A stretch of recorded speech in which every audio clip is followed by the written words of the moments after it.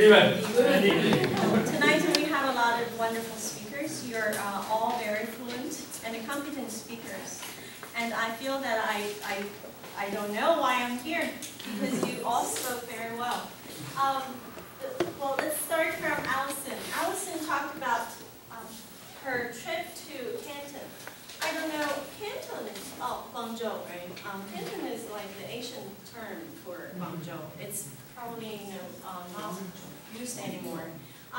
Well, she stayed there for about 5 days. So for about 5 days, and then she taught there, right? She taught there, not to teach there, but taught there. Well, she mentioned that well, before she said goodbye to her students, the students hugged with her. No, the students hugged her, right? Hugged her, not hugged with her. The most hottest song. The most hottest song. What's the problem with this phrase? The most hottest. The most hottest song. You just say the hottest song. The hottest song is the highest level you could have used, right? So the hottest song. Or you could have said the most popular song. Right? Allison, I'm sorry, I was looking there. The most popular song, or the hottest song. And on the last slide you showed us, you said thank you for your attendance. Right? There was a typo. There was a typo. Attendance. Right? Thank you for your attendance. 谢谢你们的光临. Now Kiwi. Kiwi. Excuse me. I'm going to say something back. Please try to follow and practice here.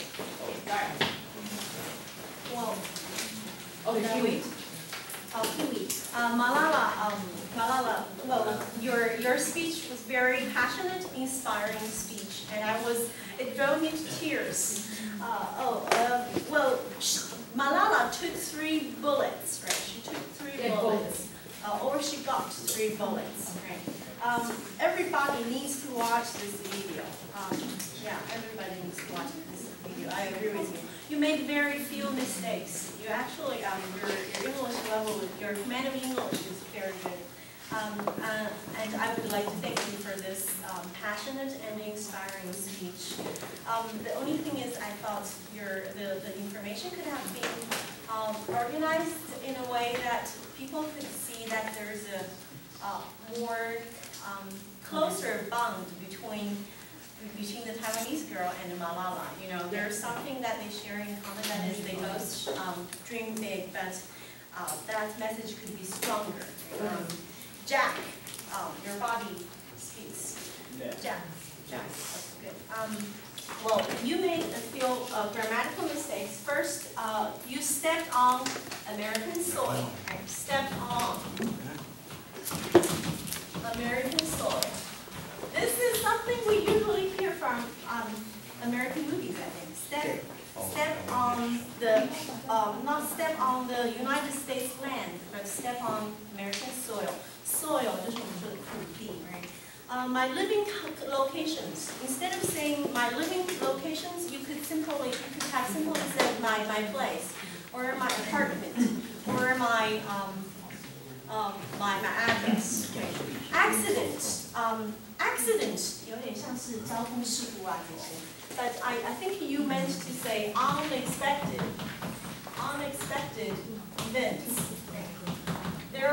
Life is full of unexpected events. You said that you was there in a safe way. You was there in a safe way. You could have said I arrived there safely. Well, English language is a very beautiful language because it's concise. Concise means short, right? So we have to watch out for redundant words.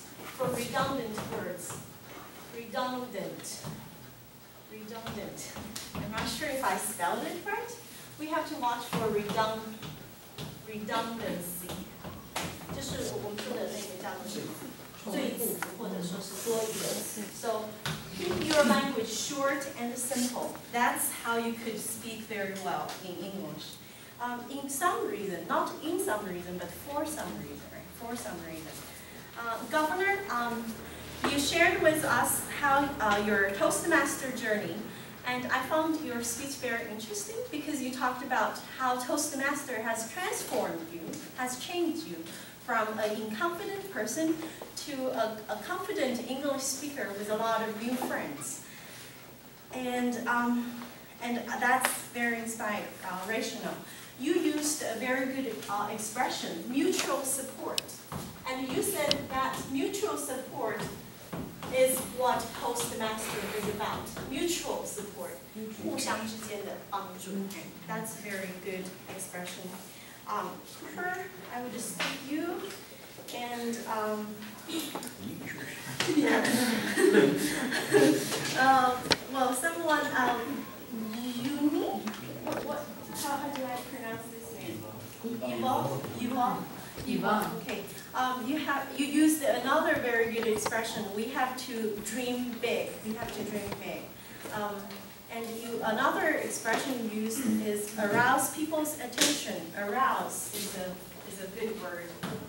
Arouse people's attention. Now, I have a question. At the end of your speech, you said inspirational speaker. Should we say inspiration speaker or inspirational speaker?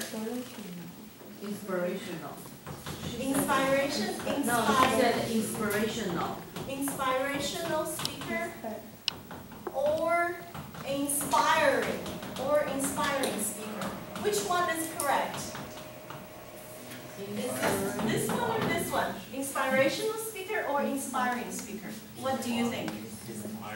First one. How many of you would vote for this one?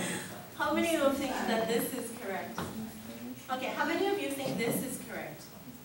I think inspiring speaker is correct. Inspiring means your speech would inspire people. Inspiring speaker. Maybe there's no word like inspiration. There is a word called inspirational. Inspirational. Then Yes. how do we use that I'm word? not quite sure. For me, I think they are quite similar, but maybe inspiring speaker is better. Maybe Yeah. from your point of view is correct. Inspirational. I'm not sure actually. I would need to look it I up. can check. I'm not sure. Nina, as an evaluator, you evaluate very well. The only problem is, you said before the plane landed, right? Flight is not land. Flight is very abstract. Right? Lawrence, the only thing I would like to, Lawrence used the most important, and then he said, what's the last important? What's the problem with that? Least. The least, right, exactly. The least important. These two expressions usually go hand in hand. They usually come in pairs. Okay, that's all. Thank you for